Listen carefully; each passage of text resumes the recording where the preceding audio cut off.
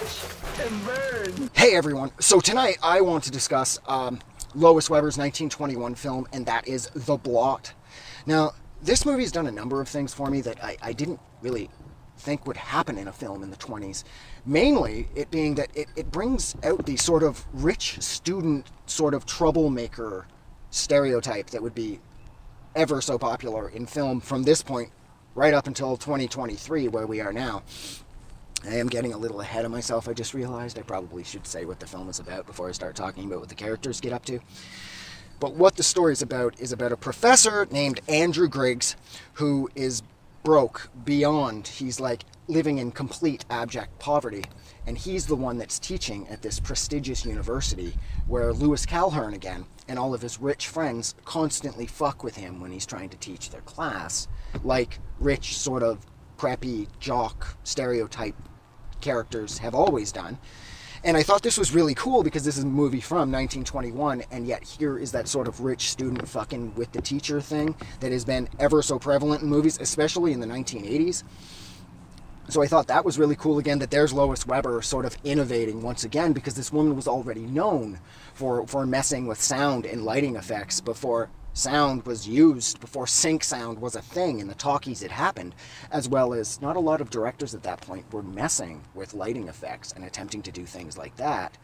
So it's cool again. And then to have the writing be about, you know, again, the class system, the differences in schools between the rich and the poor. Usually movies like this do center around students and they leave the professors and the faculty out of it.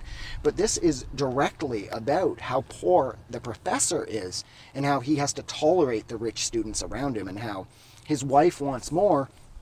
And of course at home, he lives next door to what they refer to as a foreign-born rich shoemaker. So they're not happy about this because they live in complete poverty and their complete next door neighbor, like the house right next to them, they're loaded and they have a car and they have several kids that they can afford and they have as much food as they want and they always seem to be laughing.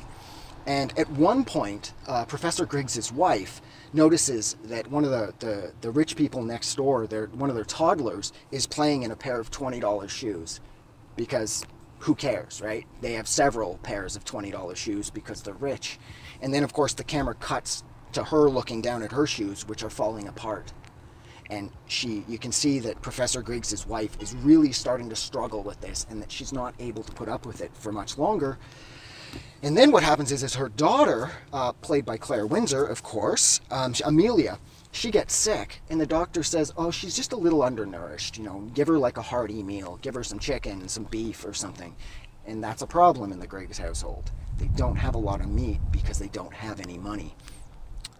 And so Mrs. Griggs attempts to buy some chicken on credit, and she can't. So when she returns home, of course, her rich, foreign-born neighbors next door are cooking 2 or 3 chickens at once.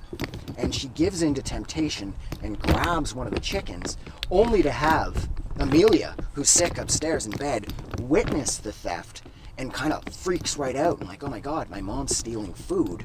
And then, of course, the mom has a change of heart and she decides to give it back before anybody, you know, notices it's gone. But it's too late because Amelia already thinks her mom is a thief, so she won't eat the food.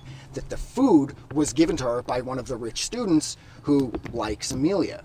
So the whole time she thinks the chicken's stolen and she needs to eat the chicken because she's kind of malnourished and she won't eat the chicken because she thinks her mom took it from the rich neighbor, but really it was donated by one of the rich kids at school that like her.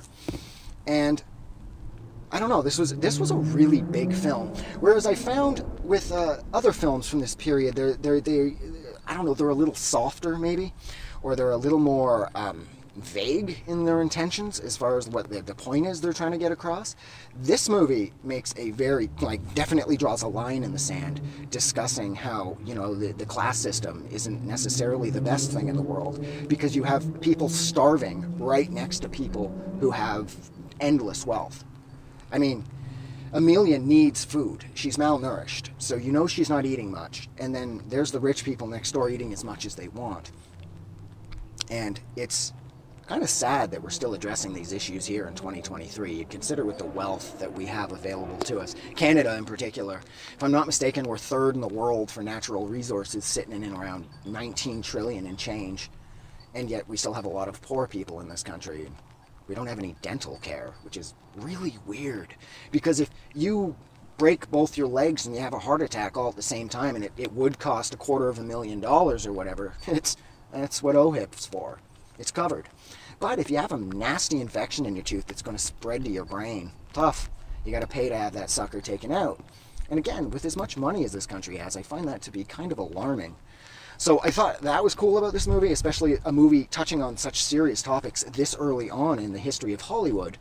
And then as far as having the sort of rich student fucking with the faculty, I love that. Because so many movies that I watched growing up sort of played on those stereotypes, like the Revenge of the Nerds movies, where the rich jock prep students are fucking with the nerds, and how, like, actually for some reason I keep thinking of Summer School with Kirstie Alley, and that has absolutely nothing to do with any of this. I just really like that movie. I absolutely love Summer School with Kirstie Alley. That movie is so much fun, but that's not what we're talking about here. We're talking about the fucking Blot, directed by Lois Weber, back from 1921. But I think I'm going to stop because I said everything I want to say. So thank you so much for hanging out with me while I discussed Lois Weber's absolutely brilliant 1921 film, The Blot. Like always, if you like this review, don't forget to do something nice for somebody, but most importantly, please don't forget that the world is a better place because you are in it. And I will talk to you very soon, because these things are coming out daily. Of course, these videos won't be seen until sometime in February or March 2024 forward, but yeah, so I'll see you in a year. Have a good night. I just wanted to say thank you for making it through the entire video. I really appreciate it. And I'm going to remind everyone one more time, even though I've probably already done this in the video that you just watched, to please click the like button as well as the subscribe button because it helps this channel grow. And thank you for hitting like and subscribe, and we will see you guys really soon.